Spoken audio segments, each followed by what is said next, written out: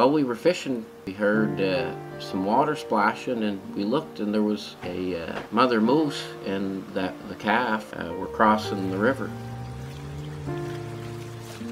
That was the deepest part of the river, and the water was pretty swift. It was struggling. We could hear that little baby moose making its noise there, calling for its mother the whole time.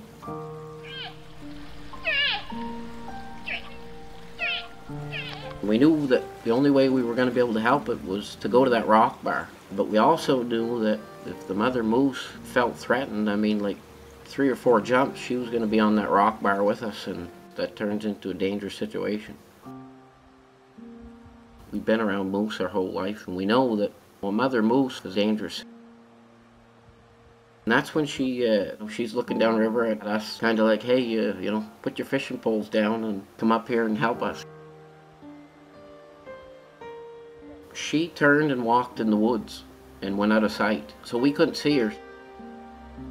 And Toby said to me, well, get your camera back out. We'll either get a video of helping this little baby moose, or at least if something goes wrong here, when somebody comes looking for us, they might be able to pick this camera up and see that, you know, that we had good intentions, but it didn't quite go that way. I told Toby, keep an eye on that mother moose.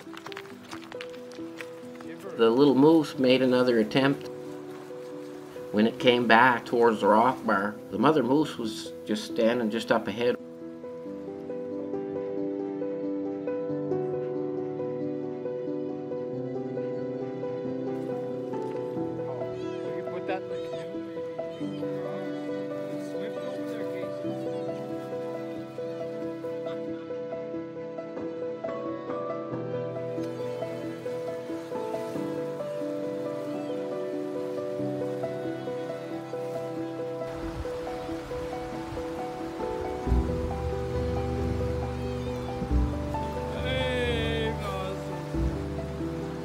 Right when I put it up on the bank, we run into the mother moose.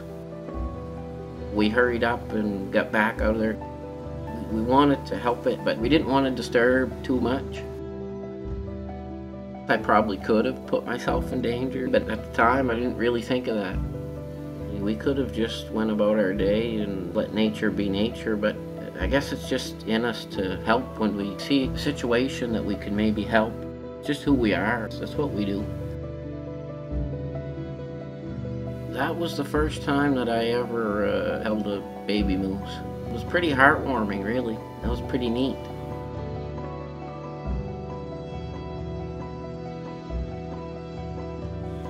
Oh, it's crazy.